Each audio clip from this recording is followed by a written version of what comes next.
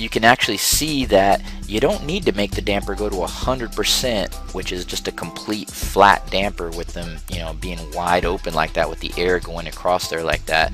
You don't need them to be 100% to get the 2400 CFM that's rated by the engineer, or that's designed. This is your design flow.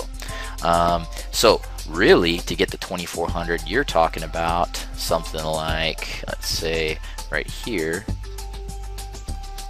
at your 80% mark, you're actually going to see your 2400 CFM. And at that 80%, you might be somewhere around here in the 90s or so forth. But this is an example of saying that it's not so important that your damper be at the maximum airflow here when it's at the 100% mark.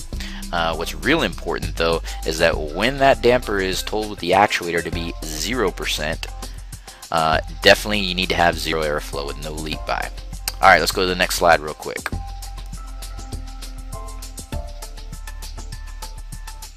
Alright, aligning the damper shaft with the actuator. We're going to make this quick. Here's the tip.